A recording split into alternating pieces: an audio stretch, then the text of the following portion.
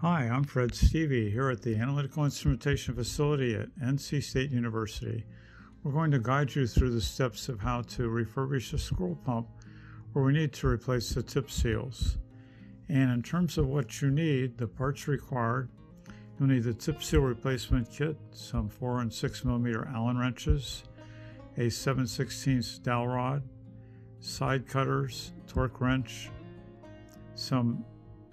a flathead screwdriver, some cleaning supplies, a vacuum tester, and above all, you need some patience. So the first step is to turn off the pump and remove the power cord. You can then place the pump on top of a table or other elevated surface that will make it more comfortable for you to work. If the pump has just been turned off, it may be a little hot to the touch. So now we're going to remove the exhaust cap.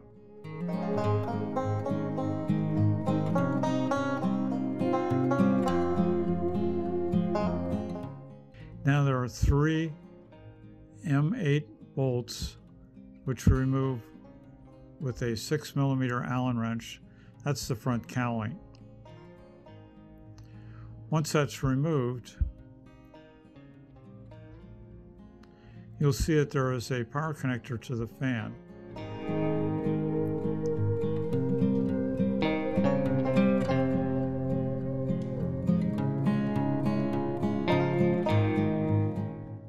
And if you squeeze the clips, you can remove that, and that removes the cowling completely. Next is the housing removal. There are 4 M5 bolts, and you remove these with a 4 millimeter Allen wrench.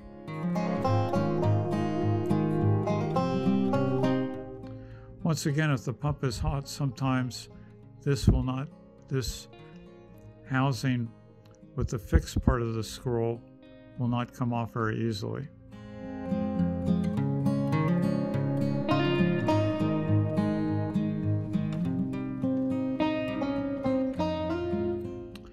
And these are on fairly tight. They're put on with a torque wrench, so you may have to take that Allen key and to get it started, to use the short end to loosen it.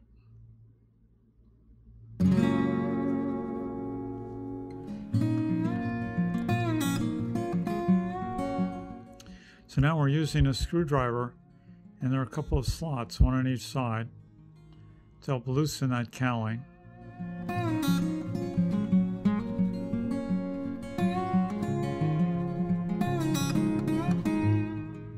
And just twisting the screwdriver in a little bit. If it comes free a little bit, then you're probably going to be able to take it off.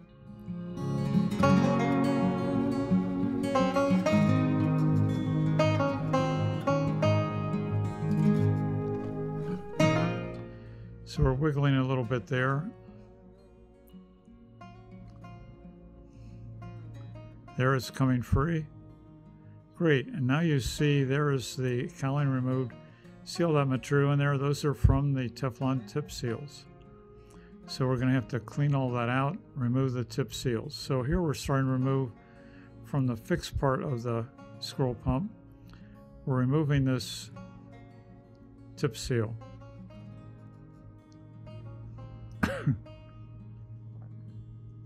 And now if we go to the very end of it, there's a little gap there. You can take a wooden swab and start it, and then just pull this out and remove the whole tip seal. Now you see there's all this residue in there, so we need to remove that. And you can see if we move the end of this wooden swab inside that track that there's some sticky material. We also have to get all of this stuff out at the bottom that you see there, because that's where the tip seal actually seats.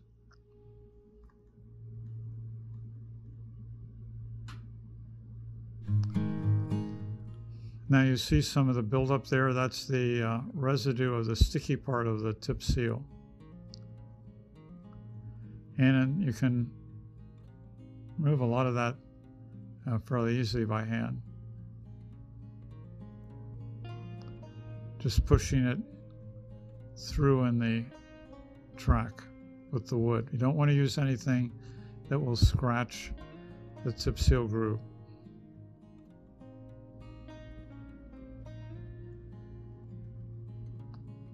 We're also removing the O-ring, which you can see right there.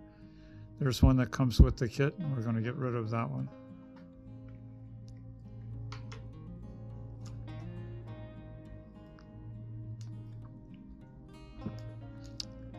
And we're working on the other one. This is the fixed part. And also loosening up all the stuff that's in between the grooves.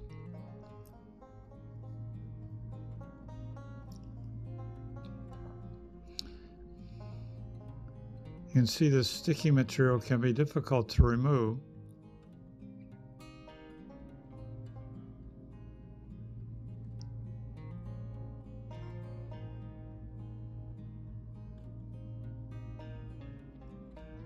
And we're working our way through the rest of it here.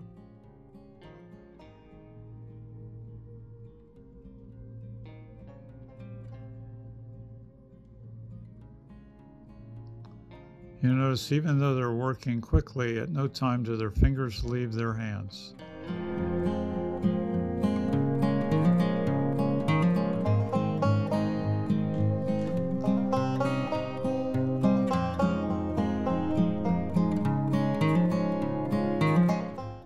And you notice it's pretty sticky, so you see that the wood swab is breaking when we're trying to pull all this out. Now the next step we're going to do here is to get these tracks much cleaner. You can see we're using a Kim wipe on that wooden swab.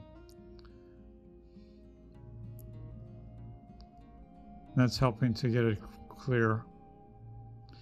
But if we flood some methanol into those tracks, and you see it filling up all the tracks, now if you take a wooden swab and a little Kim wipe and work your way through them, you'll get these really clean. And that just is enough. So here we are, see flooding the whole set just by squeezing some methanol into it.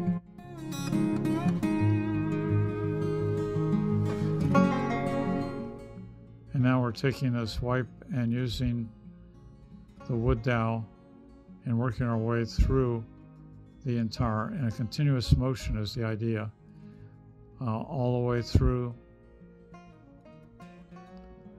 the track where the tip seal sets.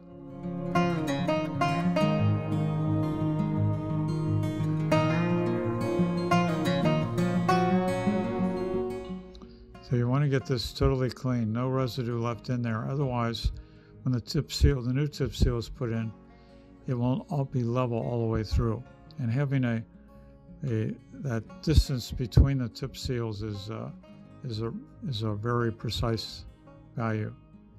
So now we're going to get the area in between. So once this one is clean and that one, we've got both parts of the scroll. So now we're using some wipes to clean off this area, which is between the tip seal areas. That channel also has to be very clean. You can blow it out with nitrogen, but that won't take all of it out. Here you see on this one we're doing final check on the channels for the tip seal. So here we are cleaning the areas in between. Again, the other tip seal rests and touches those regions.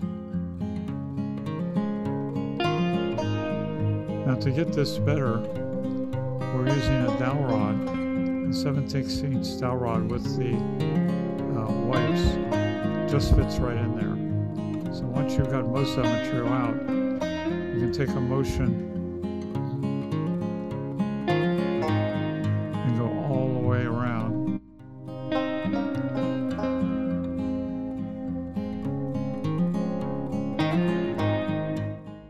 And once you've done that, and you're satisfied that this is clean also,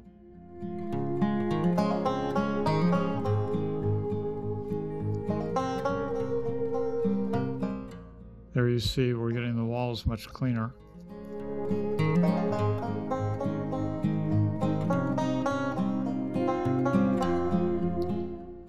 And now we're able to easily move all the way through, and it looks pretty clean.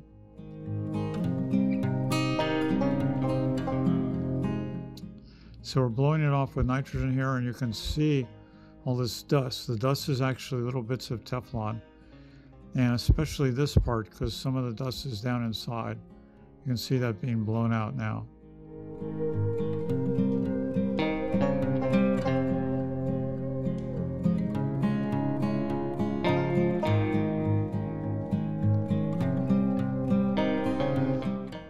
And we're using nitrogen from a nitrogen cylinder.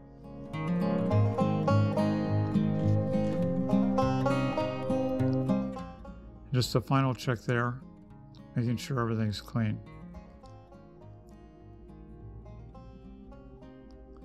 And using the same methanol with the dowel rod to make sure that's really clean.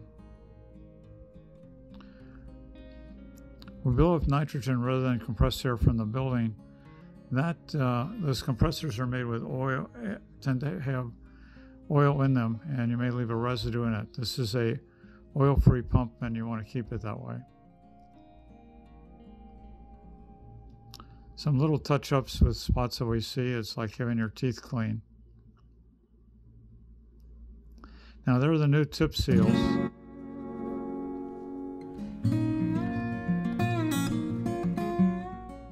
And the new O-ring. And if you have a chance, someone should start stretching that O-ring right away. That is a difficult part of this procedure. You see what we're doing right there, just continuing to rub it and pull on it. It warms it up a little bit and stretches it a little bit. There's your tip seal. And there's a part there we're going to discard. One other part to discard. And now we have the tip seal, which is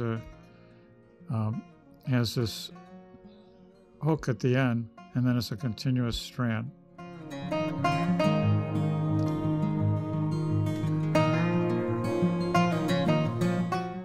So you have to start with this one. You see it's configured to match that. The idea is that you press this down in and work it all the way, work it around as you go, making sure it's all nice and tight within that groove.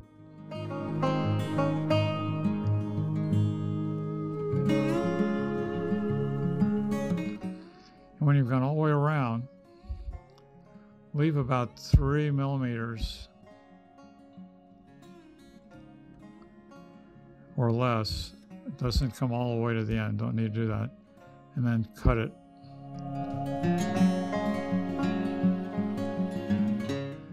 So now you can see the tip seal is complete. While we're setting that one there, we'll put some weights on it just so it doesn't tend to rise. Now we're going to the other one. The start's pretty difficult because it's a tight turn and it's got to get in there. And now we're working our way through. And you can see there's a little gap at the start, so we're going to have to go back and fix that. So we're working our way through on this other portion of the scroll pump. And once again, it must be in tight and in flat, which means you continually kind of work your way around the whole piece of the tip seal.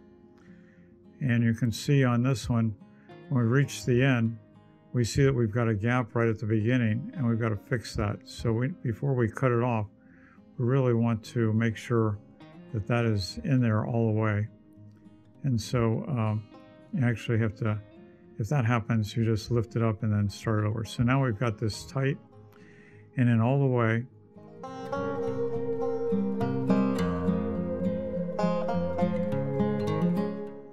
And cut off at the very end with a couple millimeters left. So now putting on the O-ring. If you put this on and just try and let go, it'll just normally just pop off. We worked on it to make it a little warmer. But now by putting your fingers on it and then twisting it while it's down there, twisting it back and forth, you can often get it to seal. So it's a little tricky. This is where you need some patience. So you spread your fingers wide on the O-rings and rotate it on the frame. That will help it stay in place. Now we can put the other portion on while that O-ring is still there, making sure it's aligned properly. You can see it'll only go on one way. So we're going to put this housing back on top of the frame, making sure the guide pins are aligned. So we install the piece on there, push down, and now we're going to put the 4 frame bolts on and tighten them snugly, but not all the way.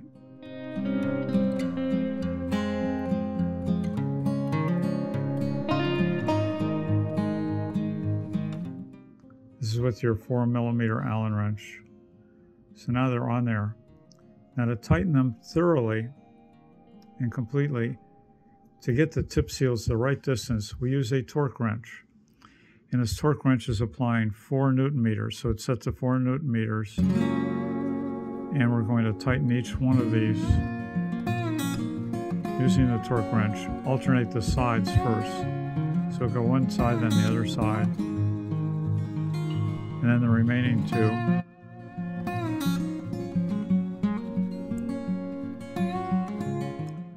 So now we're doing well here. We've got this housing back on. We've got and checked the torque wrench to make sure it's tight evenly all around. So tip seals now should be evenly mated, and that's the really important part of this procedure. Now we're going to put the cowling back on, so we have to connect the fan power. Click. And then we'll set this cowling back on and put in these other bolts, which require, these don't have to be all that superhumanly tight. It's just holding the cowling. And that's your 6mm Allen wrench. And then we're replacing the exhaust cover of the flange adapter. Now I've got this completed. We're going to test it. So we're putting on a little tester here. The key part of this is to have a thermocouple gauge capability on it. So we're putting on with these quick connects, making sure the valve for venting is closed. Now we turned it on and it's pumping down. You see it's going quickly in the 10⁻⁻1 torr range. And it helps to open the vent valve a couple of times. That allows the pressure to increase and makes it work a little bit. It makes the seals seem to heat a little bit better. So we're just going to do that a few times. And we're going to make a note on here and set up and tape it to this pump, indicating when we changed this and what the pressure was. See, it's going down and it continues to go down. Now maybe you're going to wait 10 minutes or even 15 minutes until it kind of reaches an equilibrium point. We're going to again write down the date and the pressure achieved so anybody picks this up knows that it's good. And we're going to reach an ultimate pressure here, which is below 5 × 10⁻². Anything below 5 × 10⁻² is really pretty good. A scroll pump will not get to 10⁻3. These readings are all in torr.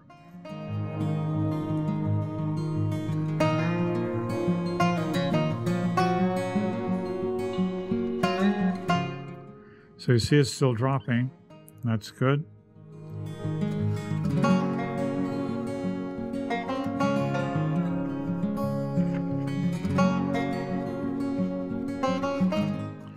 And we're actually down in the 4 × 10⁻² range. And it looks like we're actually going to get below into the 3 × 10⁻² range. And that's a very good seal. So this way we've tested the pump. You really want to do this to make sure nothing has gone wrong. You can also tell if the pump was really noisy or something, then something has gone wrong, or maybe the pump has actually pretty much died. So we're reaching 3.5 × 10⁻².